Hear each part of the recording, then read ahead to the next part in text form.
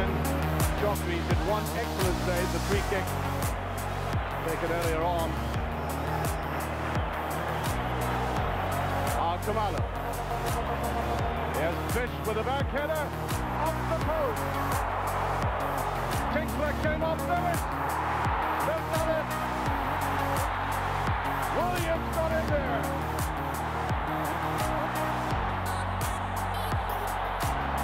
The pressure paid off. These two towering men causing the initial damage by their height. And at last they waited a long time for this. Here's the first touch by Fish. Off the post by Tinkler. Flicked across there. And down went the header.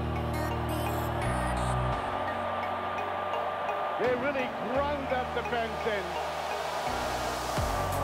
Now watch the arms going up.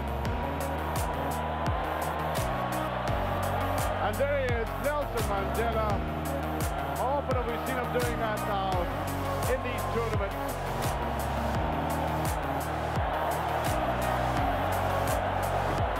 I really must say it's almost as if he's a talent, but is it not? I made that 27 minutes gone.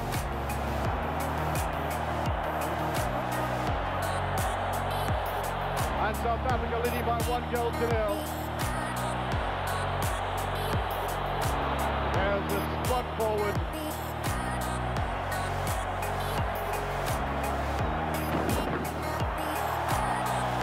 Beautiful tackle. Racing through, there's a great chance. That's it! Williams. 2 goals in 2 minutes. And this man remains remarkably calm. The substitute has had a glorious finish.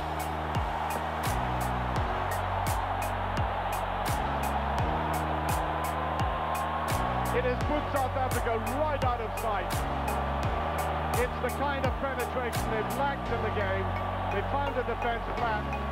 And the gamble of putting Williams on the field at a crucial time in the second half pays off in the most dramatic way.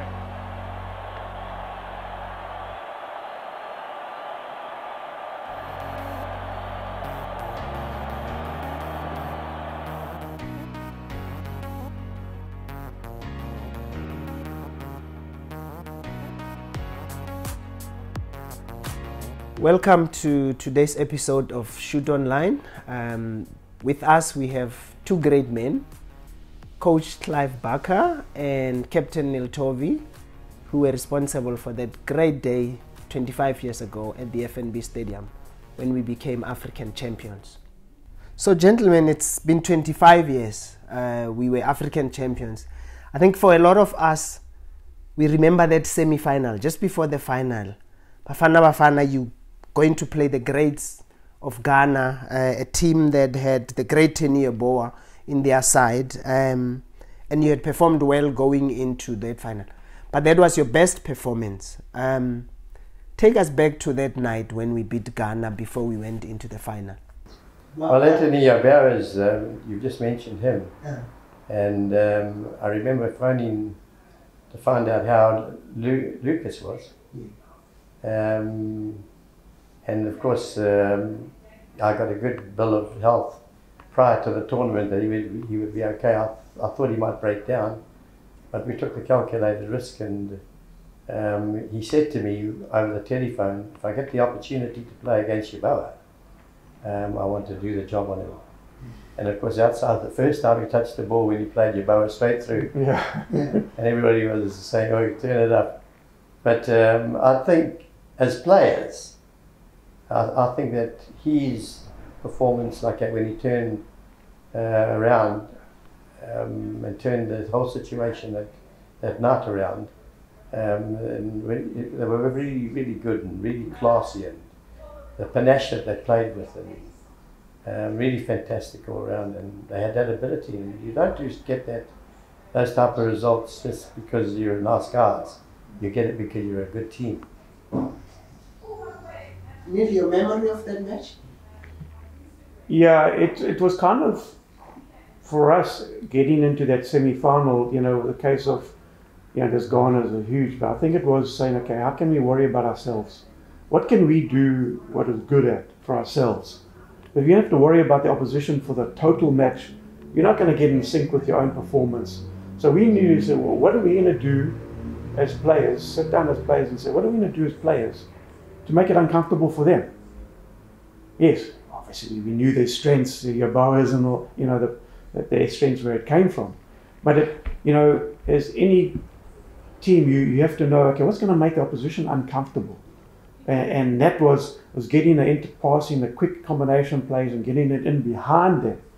And sometimes, yes, it was a direct route from the back at one stage when Lucas knocked the pass over. And that was a crucial goal that Sean scored just after half time. Fabulous. You know, just to give us that little bit of comfortability. And but it was more getting around, yeah, we know how great they are. And they were a great team.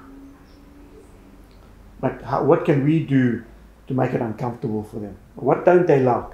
And that's certainly what we did. So, gents, we beat Ghana as convincingly as we did in that semi-final. It's like we've peaked.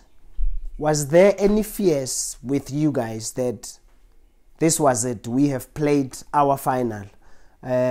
Or did you think we can still get better? I'll answer that, but yeah, carry on. We, other than what Clive spoke about, the characters of the team, you got to remember we had a number of leaders in this team. It wasn't just me as a captain. You know, we had captains of John Moeti, Pirates, and you know, so Sizwe and them at Sundowns, and so Taka at Hellenic. But yes, a combination of the whole team. We didn't allow ourselves to get complacent. Yeah, we were playing against a Tunisian team that was a total young team that had also gone into a tournament and progressed through the tournament far ahead of their expectations. They were planning for the Olympics. They qualified for the Olympics that year. So they brought a completely young team. And we said, okay, well, let's not get complacent. We know where their strength was, the excessive pace of their front two strikers. And let's not get caught with our pants down in terms of being complacent today. We've done all the hard work, and fortunately, when one person speaks like that, the team can get lost. But when you've got everybody thinking along the same lines, then you could get no complacency in the team. We knew it was the last hurdle. We knew where their strength lay. We knew that altitude would play a role late in the game. That they could not. They were playing in Durban. Yes. They had played their semi-final in Durban, and that they could not run like that for the whole 90 minutes. It would catch them at some time. Although we wanted to do it a lot earlier than what we wanted to, than what we did. But at the same time, we knew we had to be a little bit more cautious in the opening stanza, and then we knew that the quality would come through. The personality that I talk about is the quality of footballer and that personality. And I think when I look back over the time that I was with them, the person I think I would felt I did the worst by would have been John Moeti, and I think that John would have had the ability that night against France. I mean, at the press conference afterwards, they said, "Who was that player in the middle of the park and how old is he?" And I said, "That's John Moeti, and he's the middle of the park and he's this and that." But he's 32, I think it was, or around about that. And of course, straight away the clubs that were interested in asking about him, unfortunately, because of his age, and it was a huge influence, but he was a fabulous player. He could dictate things, caress things, keep the ball, slow it down, quicken it, give it to Doctor, give it to Doctor, give it to Shoes. Let Shoes do a little bit now. It's going too quickly. Put your foot on its shoes, keep it, and all that type of thing. You could talk to them through being on the bench just about and play the whole game for them, and they were fabulous, and what a team. And coming on, adding on to that is the fact that what came off the bench was as equal as what was on the pitch. In its own right, you know. If Clive felt he needed to make a change or swap around the strike force, which had been doing well for a particular match, to bring them in. He's going to come back to Doctor just now about the Brazil setup, I guess. And but our training sessions were like that. You know, you can very well, the tournament gets looked at the performance on the field in the matches. But when we got into our training sessions, whoa, they were heated. Yeah. They were intense, which it should be. Yes. You know, obviously at the right intensity, at the right moments. Obviously, a day after the game, we can relax. But the other guys that hadn't played, they were working extremely hard. And then when we got back into the second day and third day, the intensity was up again, because you needed those players that weren't part of the starting 11 to be not go and sulk, to be felt like they're part of the team. And that was, you know, extremely, the technical team did wonders in that regard, to make them still feel part of the team and not alienated that it's only the starting 11 in each match, which changed by 1 or 2, as we know, in each match. But that is so important, and that's what I'm talking about now. Is that when we talk about a team, we don't talk about starting 11. We talk about the combination of the 23 players, 20 players. Clive, as a coach, as a technical team, what's the pre-match team talk like for a game of such magnitude, an African Cup of Nations final? Generally all round, it was just a build-up without putting them under any more pressure, because they didn't need that. They needed later just to put somebody's hand around them rather than go the other way. So I just think, no, we had got that far and we weren't going to blow it. And I was pretty confident with Nelson Mandela there, always coming in to say the right things at the right time, and absolutely fabulous person. And really the 13th or 12th man, as they call it in rugby and football.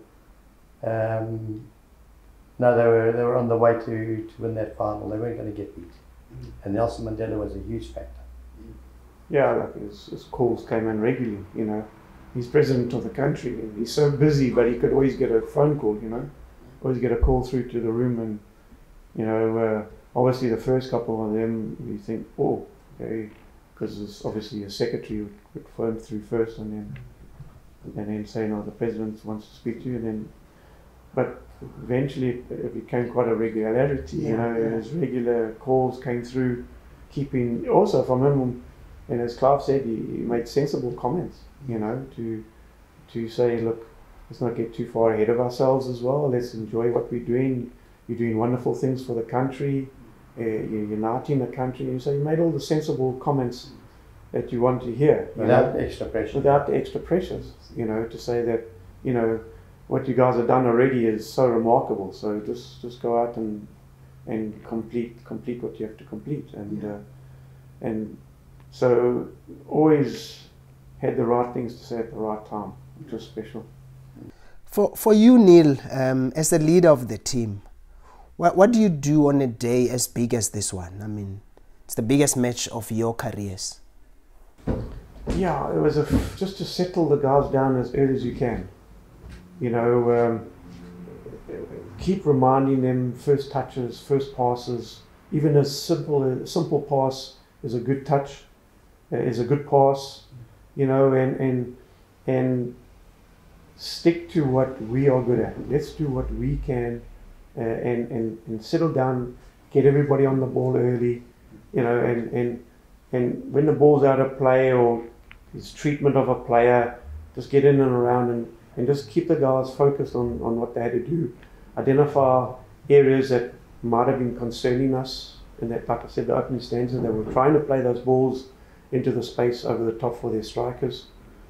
So Lucas and I, and Fisher, we had a little discussion to you know, just instead of being so pushing up and playing offside, let's just back off 10 meters a little, or 5, 6, 7 meters, lessen the space in behind us a little bit, you know, and so little things that we as players had to also understand what we were about, and to understand that in finals, if you defend well, you've always got a chance.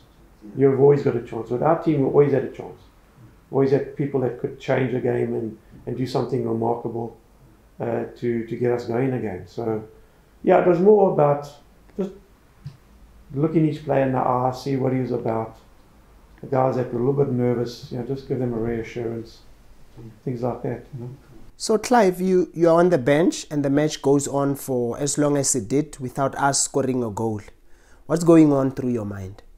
You get a feeling about matches, and that one, I got the feeling after half time that we were getting on top, and we just needed the first goal to break everything all down, and we'd be on our way to win it. And that's exactly what happened. We got better and better when we scored the first goal. And then of course came the second when Doctor picked up the ball, and of course, you know, let it go, and the keeper came, and of course we scored and to go 2-0 up. But before that, I mean, Mark is sitting on the bench. What drives Clive are you Mark's agent?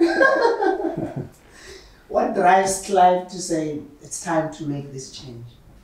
Yeah, you get a feeling, as I said, for the games, and I thought we had them on the back foot, and that we were going to try and finish it off.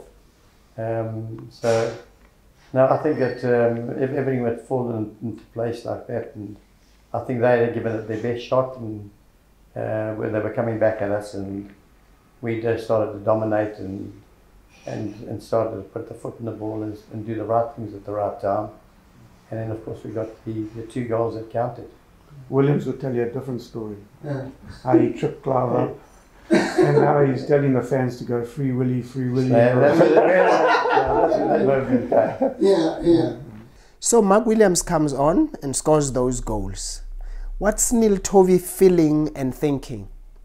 No, once, like Clive said, once the first goal comes on, then it's a case of, okay, everybody's celebrating down that side. I wasn't thinking about that side of the play. I was thinking, okay, now defensively as a unit, and then talking to Tinkler and to Linda, how are we going to really now lock the spaces where we need them, you know, just in front of us, and tighten the spaces up now. And so they were all thinking, okay, well now let's how are we celebrating the attacking guys' thought processes. Whereas there's Andre and a whole lot of us, we are discussing, okay, now there's 15 minutes or so to go, just over 15, how we can now limit the space and limit the errors. Yeah. And you did that. Yeah, they never had a real opportunity after that. Yeah. And then the final whistle comes. We win the African Cup of Nations. I remember I was in the crowd and we were all celebrating, hugging strangers. It was just an amazing day. But how was it for you guys down there on the pitch? Just take us through what was happening with you guys. Yeah, we just wanted to run the clock down, and I remember going a couple of days later down to Cape Town, and there were 4 bowlers there, and they said to me, "Oh, I'm glad to see you're a Christian," and I said, "Yes, I am." And she said, "Because every time you were looking up to pray." And I said, "I'd like to tell you the truth, but that was where the clock was." The scoreboard, yeah. Yeah, continue down. You know, you at that stage too. Now there's these huge emotions. You know, you feel a sense of drain. You drain because the intensity of the concentration is so immense that okay, there's relief now, and your body felt drained, and I was in a terrible situation, if I could say terrible, at the end of the match. You know, obviously after all the celebrating was wonderful, great, but I was asked to go and give a urine sample, because as you know, throughout the tournament they chose three names, three numbers, and it had to be me, one of them. Yeah. And you think I could wee? I couldn't wee. And now the rest of the team's in the change room. They're celebrating and everything's going on. I'm in the area with the medical area to try and give eventually, so I think I came down 45 minutes later and everything had calmed down a bit. It's the only time you got fined. Yeah, I mean, I came 41 minutes and everything had calmed down, so I missed the real after the change room. Yeah. Obviously on the field, yes, we got that with the president and that, but because the change room was mayhem. It was mayhem in the change room. So, but anyway, but the fabulous feeling. It must have been. Yeah. We haven't had that in 25 years. I mean, when you guys look back and look at what's happening now, why do you think we haven't had that success? Because they haven't got the right coach. It's true. No, it's not at all. Like, it's all fallen into place. But I think everybody has learned how difficult it was to win the African Cup of Nations, and how we went forward from there. There were good times in South African football after that, but and different ones also. But absolutely, that night, Africa belonged to South Africa. It was absolutely fantastic. Yeah, the reason I often get asked that, and obviously one big aspect, the quality of the players. Not to say there's no quality of players nowadays, there is. But what we alluded to earlier, the mentality of the players. These quality players today, these really remarkable players that came after us, Benny McCarthy's and everybody, Stephen Pienaar's and that. So there's been really some really fantastic teams that have come after us.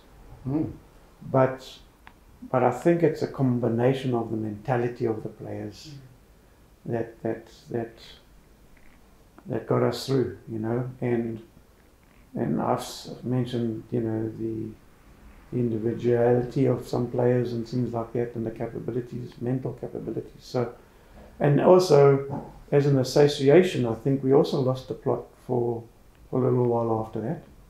We probably thought that it could continue without raising our game as well, from a country's perspective. You know, just after that, the PSL came in and really raised the bar with their foresight of the league, and we needed to do it as an association as well. We did it to certain areas, and with the World Cup, which was a wonderful experience, and a couple of years after that, 14 years later. And so we had that ability, but I think it was just thinking, okay, that's the same conveyor belt will happen. The same capability, player capability will come through, and so we just missed the boat for a decade or a little bit longer than that, you know. So yeah, but that happens, you know. But then at the same time, that competition is tough. It's one of the toughest competitions in the world. So how do you two feel to have been coach and captain who brought that AFCON title here at home? I mean, now when people think Neil Tovey and Clive Barker, the first thing that comes to mind is Nations Cup champions. It's what defines you guys now. Look, from our perspective, yeah, I mean, it's I'll live with it for the rest of my life, and we'll always be known as a class of '96. Yes. Not through our own doing. It's only because it hasn't been the same achievement. I suppose, yes. But we got to live with it. We are unique. We were a unique bunch, and we are a unique bunch. And that's how it is. We determine history, but the continuation of that history gets determined by others, not by us. And So we could only do what we had to do, and we were fortunate and lucky and to be at the right place at the right time, together with our talent, The right players, the right players, the right emotions, what was needed. So it all fell into place wonderfully well. What can you say? 25 years on, Clive? Yeah, it's been gone too quickly. Yeah. It was fantastic that we had such a good quality of player, people, great personalities, the ones that had gone and are no longer with us. But they were really fantastic. They answered every question whenever they ever had to. And outside of the debacle when I messed up the Brazil match, well, Doctor did. But it was absolutely fabulous because we dictated against the best side in the world. And I'd like to think this might have happened, is that on that given night against Ghana and later on that half against Brazil, it showed exactly how far South African football had come. And I think they had jumped from about in the bottom 80s, 90s. We got them all up to about 13th, I think, in the end. But they really made changes, and it was only because of the technical staff that we had backed ourselves, the quality of player, and the captain, of course, plays a huge role. Neil always played for me when he was a baby and then went further on, and he really answered the questions and has been a great advocate for our football. I'm still a baby. Yeah. Neil, in your book you speak of just that tinge of regret about you having swapped your jersey. You know, emotions at that time, you sometimes, if there's any regret, I don't have regrets in my life. I've been very privileged and fortunate. But if I ever had a change, it was not to swap that jersey. You know, years after that, the national team got 3 or 4 jerseys for every game, and and that you could change and swap things out, and and still have that jersey for the. But it also makes it unique. You know, what's the South African captain wearing a Tunisian shirt for? So thought differently. That's where we needed managers. Glenn wasn't thinking on the day to come and say, "Hey Neil, take this one or take another one." For the pictures, yes. So I'm blaming Glenn. Yeah. But it was just emotions on thinking that, Yeah. But if you ask me again, I'd never have done it. Yeah. No, thank you so much, gentlemen. It's pleasure. You remain South African heroes forever, and thank you so much for your time. Pleasure. Thank you. Pleasure. Thank you.